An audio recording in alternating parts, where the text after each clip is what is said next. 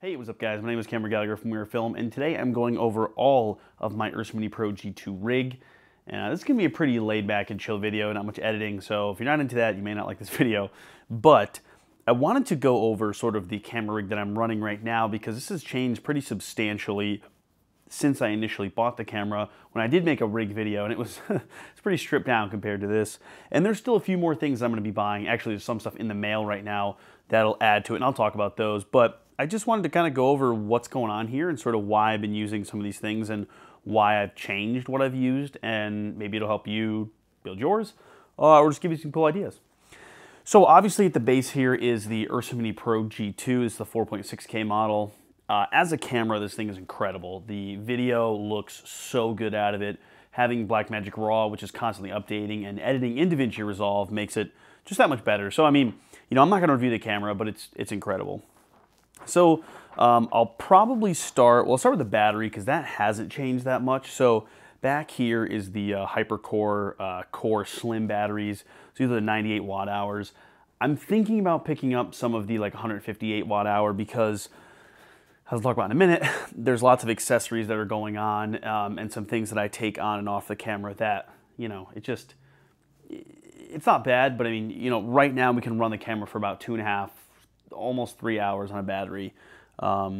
This monitor's changed that a little bit, so, but I'll go into that more in a little bit. So mainly that's the power right now. So kind of starting from the bottom up, right at the bottom here we have sort of the quick release plate, but this is the quick release plate for the shoulder rig, which I'll mention in a minute. So this is actually the Axler QR VCT14. So this is a VCT plate which is made to hold shoulder rig, you know, like shoulder pad sort of style quick release plates. So I can easily take this thing on and off by just pulling it and go to a shoulder rig and then go back onto a tripod. So that's from Axler. They did send that over to me. You know, we're not sponsored or anything, but they did send that over.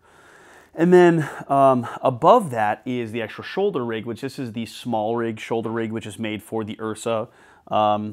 It's pretty nice. I mean, you know, it's really just kind of a shoulder rig. There's really not a whole lot extra to it.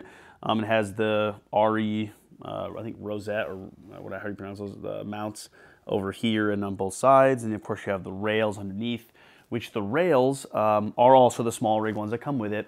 They are, I think, the 12-inch carbon fiber, and they hold most of what's going on.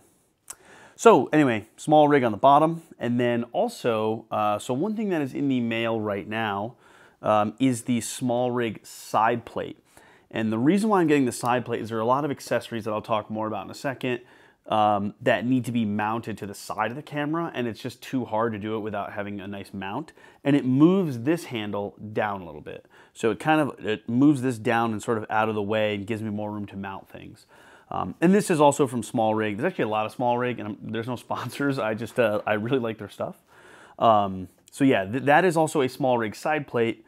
And to sort of go along with that is, whoop, that's not supposed to happen. I'm supposed to loosen that a little bit. Which actually, this is on the Nitro, I think N8 head or whatever it's called from Manfrotto. The top plate, which is also, also from Small Rig. And the top plate's awesome, but one of the big reasons why I actually just bought this top plate recently is because it works with this Small Rig monitor mount right here. So I was actually watching the behind the scenes for the Mr. Beast Squid Game, and they were showing this monitor, which I'll also talk about in a second, a lot of in the futures. And they were using this monitor mount, and Zach and I actually went on B&H and tracked this thing down. And it's great because it has the locking pins and it has a really big like connector. So what ends up happening is it's very tight on the monitor, and it doesn't let the monitor swivel when you're moving it. And it's kind of like the Red style. So it swivels up and down, and it swivels left to right. And you can really kind of customize the position you need. And it's really sturdy. So the reason why I got the top plate was because this has the larger, I think it's 3/8 threading, as well as the connector pins next to it. So the connector pins kind of hold it in place along with the threading. So I thought I might as well get the top plate and then get that, so that way they can go together. This handle, to be honest with you, I'm not quite sure what it is. It's okay. I probably would prefer a better top handle. Especially because this one's kind of ruined some of the threads on. So if anyone recommends a good top handle, let me know. yeah, so that's the cheese plate on top. And again, that'll match the side plate, all from SmallRig. And while we're up here, I also mentioned this is the, which again, you can kind of see is why it's threaded out here. This is the quick release for the Easy Rig. So that's pretty simple. And then also up top, I have the Tentacle Sync Timecode device. So this is connected through a cable that goes to the timecode in the back of the URSA. We'll move this back this way. On the back of the URSA back here, where you can see there's a timecode reference in. So that cable goes to the top, to the Tentacle Sync. And of course, oops, I destroyed that again. If I have other Tentacle Sync devices, that'll all sync right up. Oh, I think we're close. So yeah, any other Tentacle Sync devices will sync. Also, just using like the Mix Pre 3, it's just nice to have that flexibility. So the Tentacle Sync lives up top, along with the big old monitor, which I guess I'll talk about now, up here, and that is the Blackmagic Designs 12G SDI HDR Video Assist. Now, I was using a Small HD 5-inch Focus OLED version, and I really did like that, and the OLED was super nice. There's two main problems with it. One was that it was a 5-inch display, and having the 5-inch display, it's not enough. You know, when you're out in the field and you're trying to really see something, it's just difficult. You know, you can miss focus, you can miss that something's in frame. And the other advantage to this is that this is a recorder. Now, I won't say that I'm going to do a ton of recording to this, but it is really nice to have this as a backup. You can have a feed recording into SDI ports over here. There's also a headphone jack, so you can, utilize that as well as some audio inputs.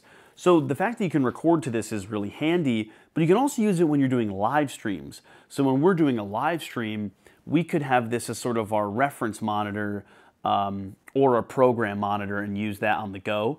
The other thing is if we're shooting a short film and I want to have a wireless video feed to a larger monitor for me, I can use this guy, and then the camera operator can use whatever monitor they want, whether if they have one they bring, or they could use the the Focus or the Shinobi or whatever. So having this nice big monitor is really great. And like I said, for one-man banding it, or when Zach and I are going out and doing shoots, this thing is super nice.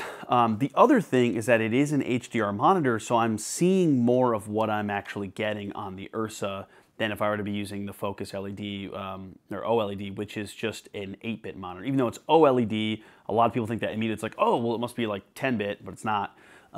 This is a 10-bit 12 SDI monitor. The thing that you have to think about, though, is that you need a 12G SDI cable. So I got this one, I think it's a LAN part, and it's just kind of like red. You can probably see it on camera. And I'll link everything, of course, down in the description below. But that carries that 12G SDI signal out and make sure that I am, having the best looking picture on the display. And of course, you can load LUTs into this like any other thing. And yeah, so what I'm doing to power that is something I'm going to be talking about a little bit in a second. Is I'm using a dummy adapter, a dummy NPF adapter that is right now just going into the back of this battery. Soon in the future, I actually have a Condor Blue D-tap like, I don't want to say extender, but kind of like adapter that has like 4 D-taps on it. So actually, I'll probably put it over here. So one will go to the battery, and then it'll split into 4, and I'll run the monitor, and then I'll also run what I quite often use, the Hollyland Pro 400S, which is, or 400S Pro, which is their wireless video. So if I want to run wireless video, I can put that thing up here, power the monitor, the wireless video. I mean, I guess I could power other stuff too, another monitor if I had 2, or another device that used D-tap. I can all run those off of one adapter to the battery, which is super handy and just makes for a much simpler, just power distribution really. So that is also on the way, and the nice thing is that'll fit over here on the side where that SmallRig side plate is, so that'll easily just connect there, and then I can have this and the Tentacle Sync I'm planning on having over here, and then that way I can also put any wireless video feed on this side as well, kind of like the workhorse side. Yeah, and again, the power adapter is just that. And then if we jump over here to the front of the camera, well, actually I guess kind of the side first, we can see that right now I'm actually using the Tilta follow focus. This is actually their cheaper follow focus. I think it's the, let's see if I can see it, FFT06. I really like this thing. I like that it is, it's rubber and it feels very solid. There is definitely a little bit of flex. You can probably see it right there. Maybe that's something I can tighten up. It's not the end of the world, I gotta say. It's not like it's making a huge difference. Because typically I'm not rack focusing back and forth. Like I'm not going twice. So, yeah, and then I'm using Tilta focus rings, like the adjustable ones, for a lot of the lenses that we use. So like, you know, right now the 18 to 35 is on there, which is what does a lot of this sort of work. And then, you know, on the 50 Sigma we have as well. And then we also have a Canon 85 and then a Canon 135. So using those on there to make it really easy. I kind of wish we had cinema lenses, but of course if we did have cinema lenses, we could easily use this guy with it. And I do also have a lens support, and I do have longer, I think 18-inch rails, so if we had a longer cinema lens, we could do that as well. And then up front, I'm using the small rig. I believe this is called like the Carbon Fiber Light or something like that, matte box. It's their $99 version. And this thing's really cool because there is a top flag that I don't have right now and I don't typically use. But this thing you can see is holding a filter in there, which is just a clear filter that I just kind of leave in there to sort of protect the lens. And it also, at some point, we want to try using some tricks with it, like Vaseline and stuff like that, to see how that looks. But, because they're really cheap. The clear filters are like 30 bucks. But yeah, you know, it of course helps with flares, which is actually really handy. It does hold filters, although I don't use that as often as I probably should, because there's built-in ND in the URSA. But the one thing that it really does, which is going to sound stupid, but it looks like a video camera. And when sometimes people don't know what you're doing, when they see this, they instantly think that this looks like a film camera, and they understand that, oh, they are filming something, which can be really handy depending on what you're doing. So I actually put this out in front quite often too. Like I said, obviously it blocks the light and getting those nasty lens flares, especially on our vintage lenses. But more than that, it really just makes it look like we're shooting video, and then people kind of understand what we're doing, and either they get out of the way or they sort of just have a better idea of what we're doing. And I've noticed since we've used this that it's actually become a lot easier for people to understand what we're doing. And then underneath here I have another set of those RE Rosette, I think that's how I pronounce adapters. This way I can extend, like if I wanted to put, these come off too. I can put another handle, because I do have a small rig handle that I can use to sort of make the full shoulder rig.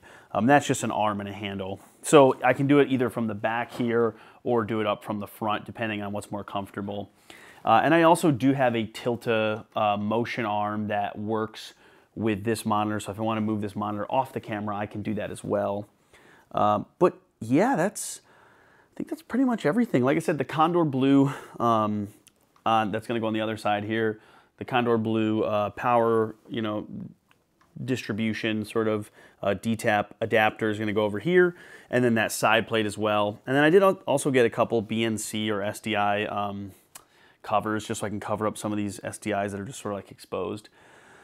And that's pretty much it. I gotta say, I do really love this rig, and it's, you know, it's pretty versatile. We do weddings with this. Usually I'm not using the follow focus for the weddings, so it's a little bit lighter, because this base plate down here, the actual VCT plate and all that stuff gets really heavy. So that's usually gone. And you know, we don't need the Tentacle Sync for that. We don't need the follow focus. So that adds a lot less weight. So you can strip it down and just pull it off. But this is kind of like the commercial cinema rig.